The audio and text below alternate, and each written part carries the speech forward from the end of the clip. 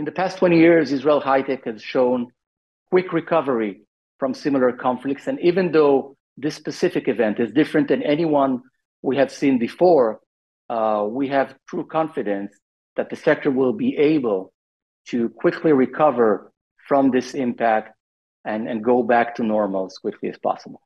The high-tech sector has shown a very strong resilience and agility in shifting internal resources to make sure that business continuity, customer support, manufacturing, and other crucial missions are being conducted close to as normal as possible, with a lot of support from the global community, the investment community, the multinational companies, and its customers, helping us to go through these specific crises.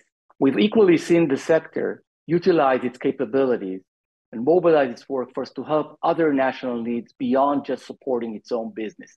Technology companies and technology executives have been a big part of identifying national challenges about the situation of the hostages and abductees, health-related and other technical issues, and really trying to create quick solutions that can be put in the hands of government and civil society alike and help mitigate the immediate needs of the country.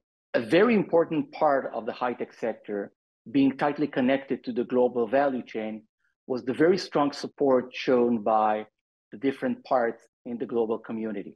We've seen strong statements from CEOs of multinational companies, leading companies. We've seen 500 venture capital and investment firms in Israel showing strong support from Israel. And of course, one must highlight the very, very strong support of the President of the US, both in his speeches and his visit to Israel.